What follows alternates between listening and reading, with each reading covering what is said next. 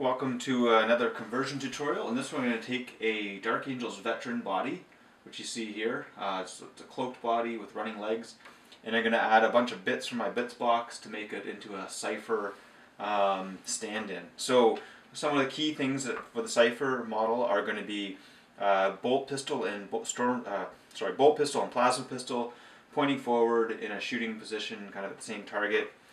We need some sort of a sword that goes on his back, and so I'm going to use this one here from the Chaos Warriors sprue from Fantasy, and that's going to be the sword on the back. Also, I'm going to need a backpack, so I'm using a Dark Angel's Veterans backpack, and I'm going to add some wings to it.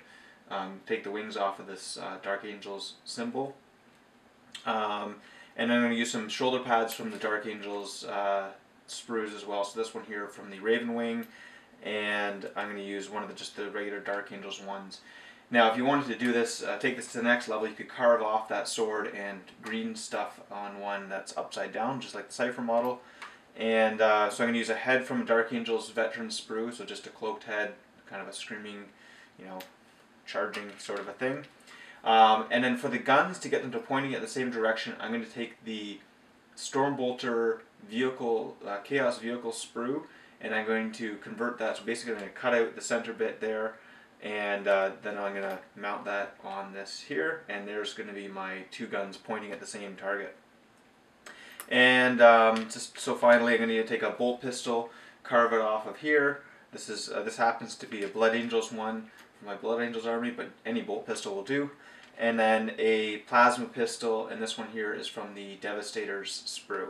So I'm sure some enterprising bits supplier from on eBay will put together a package like this. So you may end up with slightly different bits, but the general idea is a cloaked running body and two pistol hands pointing at the same target. So without further ado, let's try to clip things together and make that happen.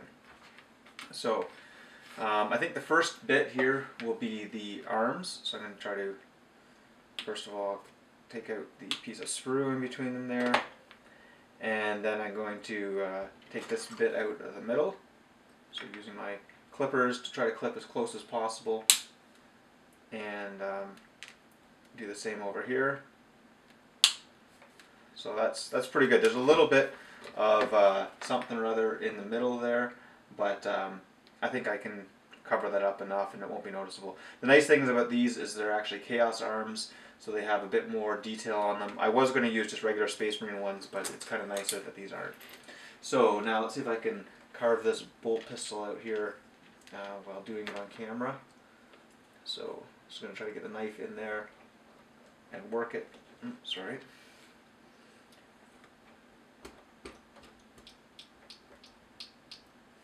Okay, I think that's pretty close.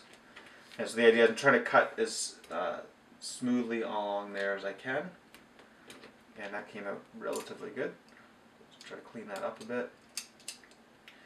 And I've already cleaned up the sprue line on that one, and let's do the same with this plasma pistol, but I actually might use clippers.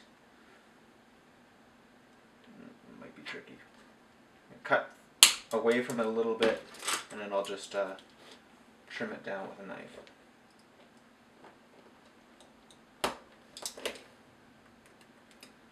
Okay, that's the benefit of working with plastic, is that everything cuts so much easier, and you don't have to worry about trying to convert with metal, because that's always very tricky. So I'm just going to try to get some of the sprue line off there, and maybe I'll drill out those barrels before I glue it all together. So the idea here is, here's the hand, and it's got to get that to fit on there. So I think I need to cut the thumb off. And so some of the detail won't be 100% accurate if you look at it really closely, i.e. I just cut his thumb off. But that's the idea there. That will go on that. I'll just clean up the mold line on there, and then I'll glue that pistol on, and we'll be ready to place that on the torso. Okay, so I've got all my bits ready. I'm going to glue on my arms now. So just to get those lined up. Now, your preference may not be for this exact pose, and these arms don't really give you much flexibility in how that's going to look. It might actually look a little goofy, but it is simple. So simple is good, goofy not so much, but there you have it. So I think this will look okay.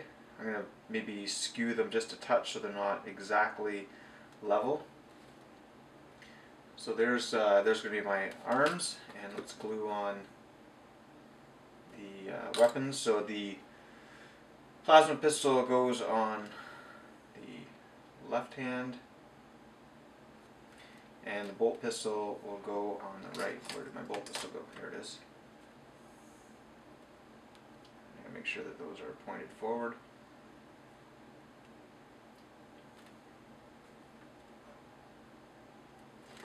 There we go. Just put a little extra glue in there.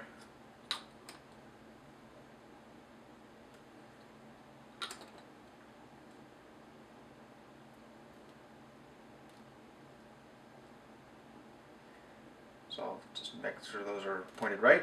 Now I did the backpack. So what I did here is I flattened out the sides a little, and then I glued those two wings on. I know the actual Cypher model, these ventilators or whatever they are, those are actually cut off and the wings go right on the backpack, but I thought this would look a bit better this way. So I'll glue that on as well.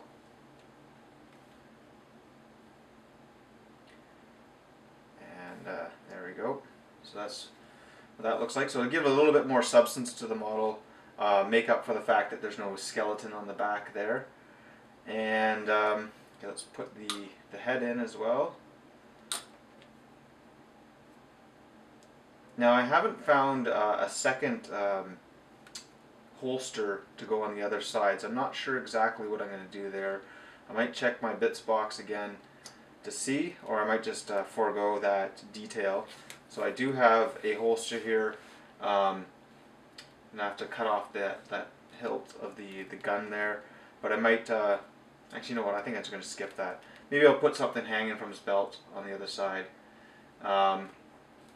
Yeah, so there's almost there. So I just got to put these shoulder pads and then mount this sword. So the sword, I might, actually, you know what, I think that goes nicely right just like that. So I'll get some glue in there. And like I mentioned, if you want more detail or less detail, obviously you can do that. But I think what I've done here is I covered all the main points of this model to make sure that it's semi-authentic, and that on the tabletop it's going to be a fair representation of the Cypher model. So not that not that it's too much to worry about WYSIWYG with just a bolter and a bolt pistol. Oh, sorry, a bolt pistol and a plasma pistol. But you want to have a cool model as well. So actually, that's not going to work that way because of how I've mounted, because of that shoulder pad with that extra kind of wing on it. So I'm going to flip the sword around and get this one shoulder pad on here. And then what I'm going to do is I will mount this on a base, and I'll get some better pictures of it just so you can see. And of course there'll be a full description of the list of bits and any other details on my blog. So make sure you check the notes below if you want to see these images up close in higher resolution than a video is going to show. But there you go, a pretty fast and easy Cypher sit-in. Hope you enjoyed this tutorial, and be sure to like and share it and subscribe for more things. And of course, if you have any suggestions for future ones or any requests, feel free to leave a comment and I will check that out.